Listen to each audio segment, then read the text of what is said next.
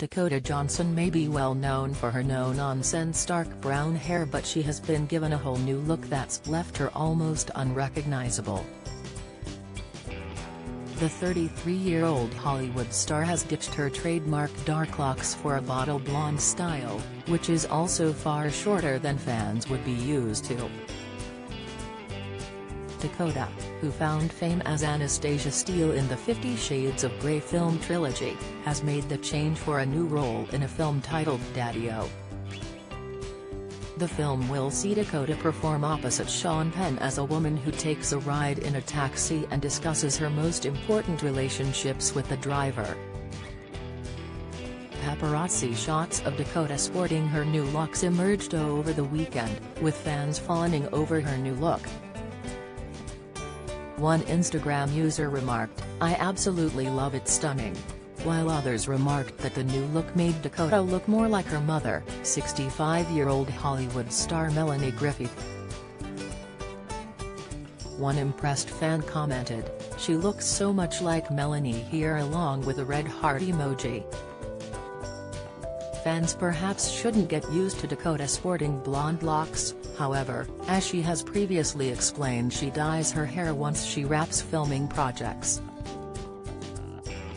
She said back in 2017 at the LA premiere of 50 Shades Darker, "I dyed my hair immediately.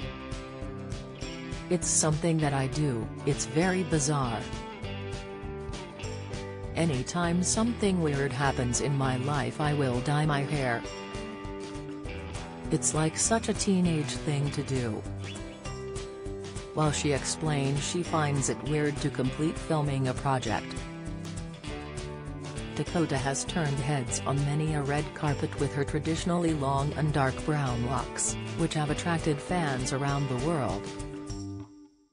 The star's hairstylist, Mark Townsend, has previously explained how he tries to perfect Dakota's hair by making it look sleek yet purposely messy.